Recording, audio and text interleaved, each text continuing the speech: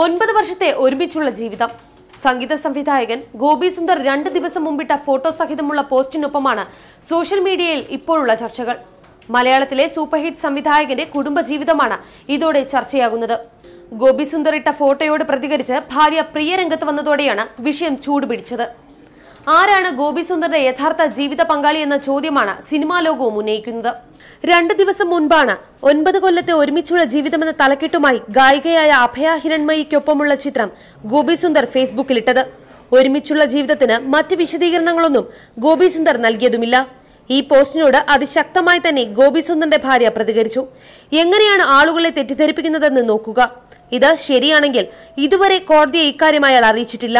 എന്നിരുന്നാലും ഒരാളെ ഇത്രയും കാലം കൂടെ കൂട്ടിയതിന് ആശംസകൾ. ഇതാണ് ഗോപി സുന്ദറിനെ പ്രതിക്കൂട്ടിൽ നിർത്തി പ്രിയ ഗോപി സുന്ദർ ഇട്ട പോസ്റ്റ്.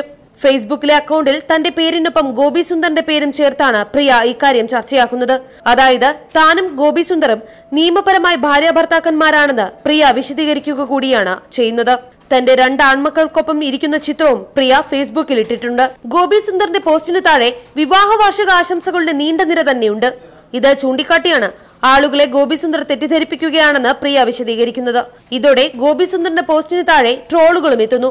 സ്വന്തം ഭാര്യയും 2 കുട്ടികളും ഇപ്പോഴും ജീവനോടെയുണ്ട്, അത് മറക്കണ്ട, അവിഹിതം ആഘോഷിച്ചോ എന്നൊക്കെയാണ് വരുന്ന കമന്റുകൾ.